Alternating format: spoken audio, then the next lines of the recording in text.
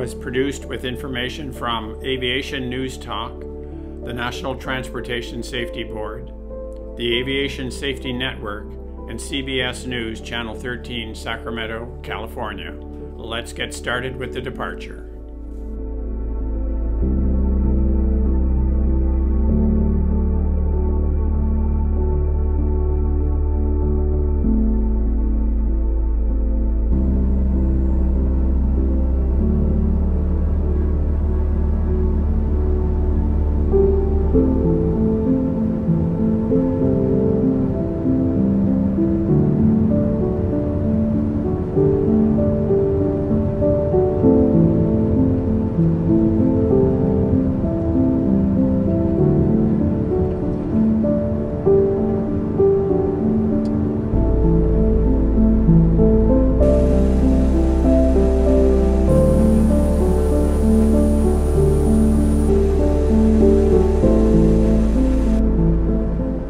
The autopilot is engaged and the aircraft assumes a westerly direction.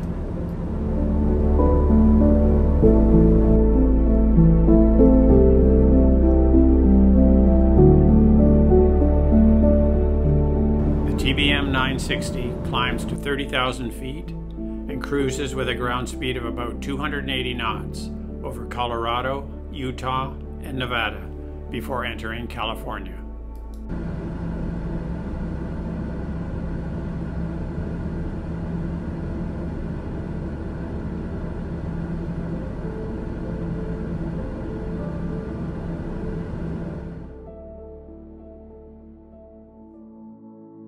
Before the tower closed at the Truckee Airport, the controller described the RNAV options to the pilot, including the directions to avoid a large band of precipitation.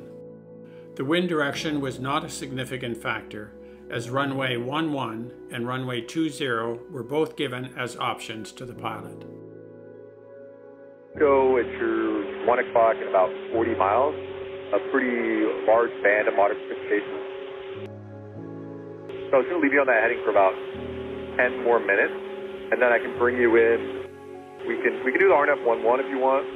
We can do the RNAV 20. Either way, we could go Alpha. We could go start from the east point, Woodpa. All those would be fine. There's your lane with off. Okay. Yeah, well, you can plan for Alpha. I think once you're over the lake and you look at where Woodpa is, it looks. On mine it looks good. I think it's just in between you and Woodpa. If you went straight to it, you wouldn't be happy going straight at it. But the angle will bring you to the south. I think you might like it. But we can always change our minds. We'll plan for all of us.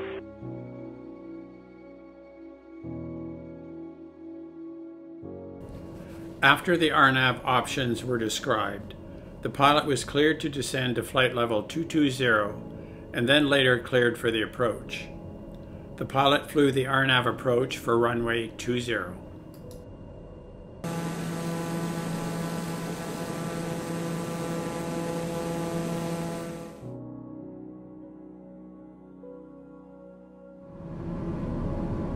We now pick up the flight at 6:23 p.m. where the aircraft is over Lake Tahoe at an altitude of 13,250 feet. The pilot maintains an altitude of 13,250 feet when arriving at the initial approach fix of Woodpa.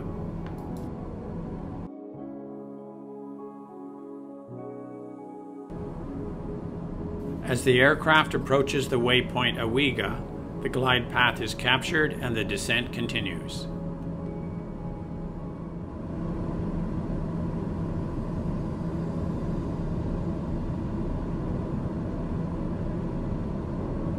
The aircraft crosses the intermediate fix point at 12,000 feet.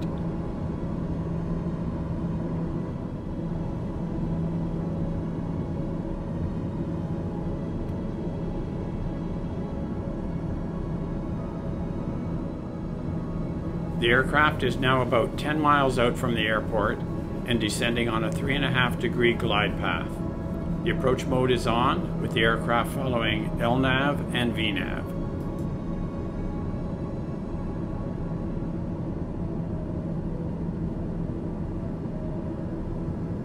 The plane will follow the waypoints of Asti, Lumo, the final approach fix, then Zilto, Bofs, Yanku, and finally Winub.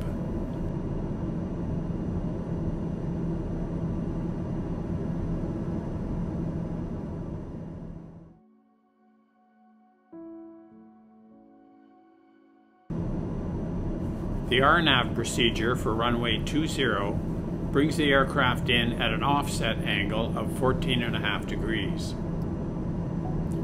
In this Google Earth image, the approach path in the magenta color is shown in relation to runway 20. This demonstrates the 14.5 degree offset to the runway orientation. The weather at the time of the accident was winds calm, 1/2 to 3/4 of a mile visibility, and the sky overcast at 900 feet. The MDA, or minimum descent altitude, for this approach is 582 feet AGL, with at least 1 mile of visibility. The TBM 960 is now about 3.5 miles from the threshold of runway 20, with a descent rate of 900 feet per minute. The missed approach procedure for the runway 20 RNAV calls for a right-hand turnout and climb to 12,000 feet to Griot. I should re-emphasize that the plane is continuing to descend on the approach, with reported visibility 1/4 to 1/2 mile less than the minimum of 1 mile. The airport NOTAMs reported the visual approach slope indicator VASI lights were not operational for runway 20. Recorded audio from the common traffic frequency revealed clicks that were consistent with the pilot attempting to activate the runway lights. At Winub, the airplane does not turn to the runway heading, but continues on the same approach heading that is offset from the runway. The aircraft is now to the left of the runway and goes about 200 feet below the MDA. The pilot flies level at about 6,750 feet for the next minute, when he should be climbing in the missed approach. 1.3 nautical miles beyond the missed approach point, a right turn is initiated, but the plane still remains level in the turn. The airplane pitches up quickly one more time, gaining 350 feet of altitude, but then rolls left and then descends rapidly before impacting the ground about 1/2 mile north of runway 11.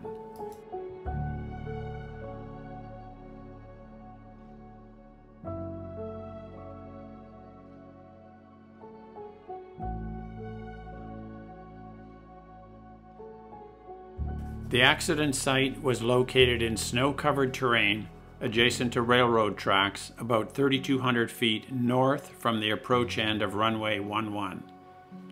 The terrain was dense, thick brush and mature trees. The wreckage was found distributed over an area of 300 feet, with the nose wheel tire being one of the farthest pieces of recognizable debris, consistent with the airplane impacting with the landing gear in the extended position. The pilot may never have configured the plane for a missed approach climb-out.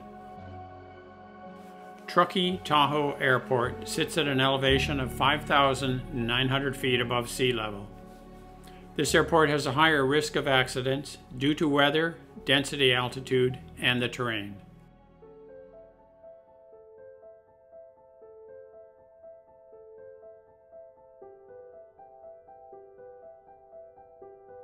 This accident makes a strong case for using an alternate airport, especially when the visibility at the destination airport was below minimums. Reno Tahoe International Airport was only 5 miles to the right of the approach path, and the weather at the time of the accident was much better, with 5 miles of visibility.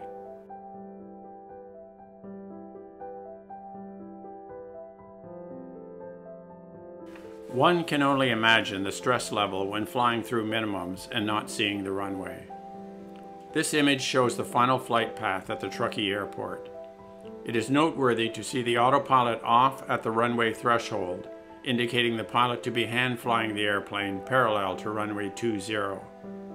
The autopilot is on at the apex of the turn, followed by 4 altitude selection changes to 9,300 feet, but not to 12,000 feet as per the missed approach.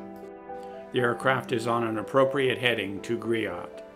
The autopilot is then off just moments before the crash, leaving many unanswered questions. Hopefully the final NTSB report will shed more light into the details leading to the loss of control.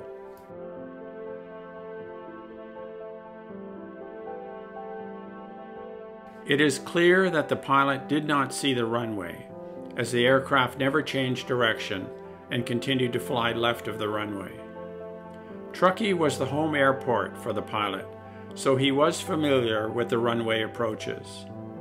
Proficiency may have entered into the equation in this flight in regard to the missed approach procedure. The aircraft continued for 1.3 miles past the missed approach point and remained level when the airplane should have been in a climb. Something was certainly amiss at this point in the flight.